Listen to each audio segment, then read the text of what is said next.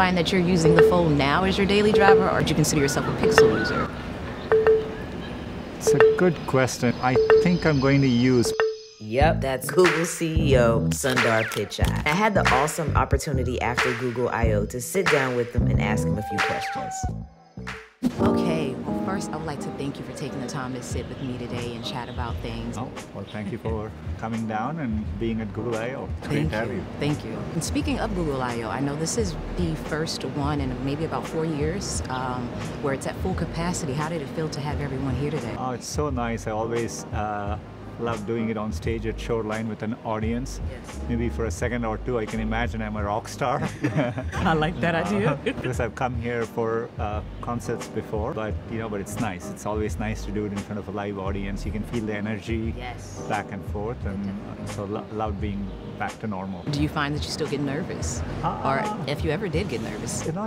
Not nervous, but I'm always worried that everything goes well and we got everything right, and so there is the usual, what I would call anticipation of having worked on something and putting it out, but not nervous about coming out and talking to people. Yeah, that's fun for me. So speaking of the keynote and some of the things that were announced today, I know there was a lot of emphasis on AI, and I'm just curious to know, like, what are some use case scenarios that you find that you've used AI the most for in your personal life day to day? A lot of what we showed today, I'm really warming up to in Gmail when I type. There are times when you're writing an important email, like you're writing to your kids or your parents or your friends. Then there are a lot of these emails which you have to send, and like just getting it started, it's so nice to do. In Google Docs, you're trying to write something, just getting suggestions back, all that has been amazing. But I've been testing our new search generative experience. To me, that's been the best thing so far, because you can really ask new types of queries, complex queries, and you get back amazing information. And so, that's been exciting to try as well.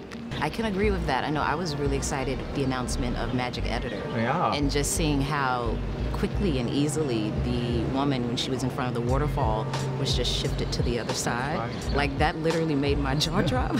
So I was super amazed at that. Hopefully it saves some of the lines when people are waiting in a place to get selfies and you're like in tourist spots. Yes. Hopefully it saves that. I use Magic Eraser a lot on photos. Magic Editor really takes it a next step further, and so it really allows people to express themselves, make the picture better, and we're just getting started. So, I love putting more power in the hands of people to do amazing things, and that's what this is about. Yes, definitely empower them and make life a little easier, simpler, by giving some time back. That's right.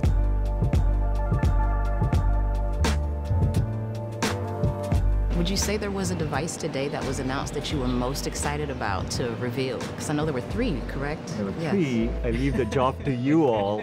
I'm not going to be critical of any of them, but they all serve very different things. Obviously, the phone, Pixel 7a, it's a really amazing phone at that price point, and so I'm excited by it. The tablet is near and dear to me because of the novel way of making this tablet with a docking station, so you can leave it on in the context of your home, being able to take it and come back and put it. I think it's innovative, it's new and different, and so I'm excited at that direction. But I'm also very excited at the Fold, because Fold is for people who want to look ahead to the future and live that. I've been using it a lot, and it's definitely for the first year, the product has gotten thinner enough that I can carry it. The front screen is like a real phone. The tabletop mode is my favorite feature, and working multitasking, so I've been loving using it. I could see why, definitely. I actually got a little bit of hands-on time with the Fold today. Yeah. And with you talking about the form factor, that is something that I instantly noticed, that I instantly loved as well, because it's more wide than narrow, so it feels more like it's not a foldable phone, but then I have the option to open it up and expand upon what I'm looking at. So I could definitely see it as my daily driver. You know? No, you're right. I think for me too, that the fact when it's closed, it's almost like my phone. And it's I'm not like, well, I'm making a trade-off for a foldable phone. That was very important. So with you saying that, do you find that you're using the Fold now as your daily driver, or would you consider yourself a Pixel user? It's a good question. I think I'm going to use, part of it is we hadn't released the Fold, so I wasn't carrying with me everywhere. But now I think increasingly I'll probably might switch to the Fold for a lot of my use cases. So I'm debating. You should ask me in a month. See if the answer changes. Yeah, I'd have to do that. So I guess in time we'll have that answer. That's right. Also, in talking about the Fold, and something that I really like that Google pushes is personalization. I know for me, when I first get a phone, one thing I instantly change is probably like the wallpaper. Is there something that you typically find that you go go to first to personalize your phone? For me, it's about making sure the layout of all the stuff I need is exactly where it is. But I care about wallpapers too. Yeah.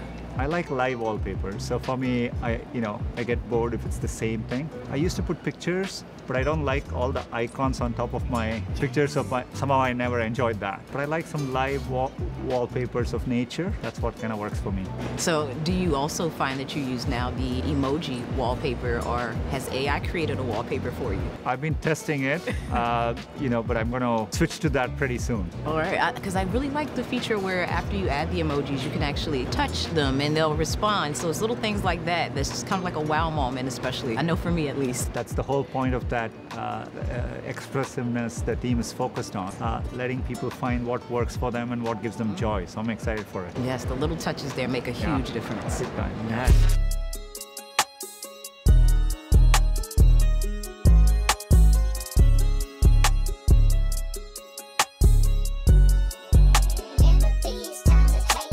One of the age-old debates, green bubble versus blue bubbles. Something that I really like that Google is doing is, it seems like it's trying to help bridge that divide that has been created there. Could you expand on like what users can expect with RCS coming to the market, the experience, things they should be excited for? The thing I'm hoping is, as users, everyone uses messaging, text messaging, right? And I think with RCS, things just work. It should work regardless of the type of phone someone else has. And so that's the goal. But we are bringing all the capabilities of an advanced messaging system with encryption.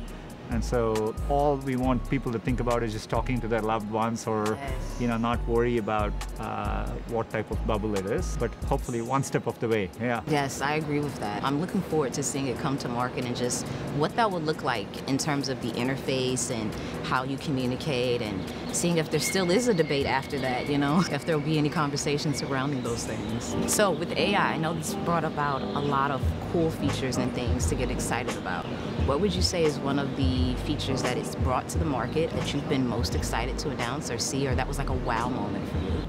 It's been a while since I routinely programmed or something like that. But watching the capabilities of AI to be a coding assistant, it's just incredible. The fact that you can write large chunks, you can use it as a companion to debug, you can collaborate with other people. I know it's technical, but for developers, I think it's like a game changer, I think. And so, Bard has gotten, based on Palm 2, has gotten so much better at coding, and in over 20 languages.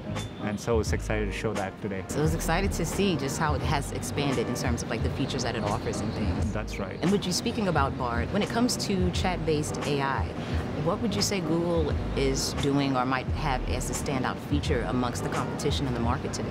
One of the things you saw today was we are integrating it with other products you love. If you ask it to write an email, you can send it to Gmail.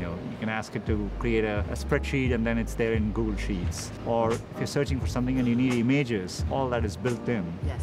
Google Maps is built in, Google Images. And then we're bringing third parties too. So you can create a shopping list and just buy it in Instacart, right? And so I think that kind of getting other tools and services, and including Google's services, which people use a lot, I think was important as well. Yeah, I like that. It definitely makes the options a little bit more endless. That's right. When everyone can kind of come together and just take it to that next level of feature sets for everyone to enjoy. Well, I really want to thank you for your time today and sitting down and chatting with me and sharing some of your thoughts from the keynote and features that you like. Actually, I appreciate it. Thanks for coming down. It's been a pleasure. Likewise. Take care. You too. Bye. Thanks. All right. Thanks for making it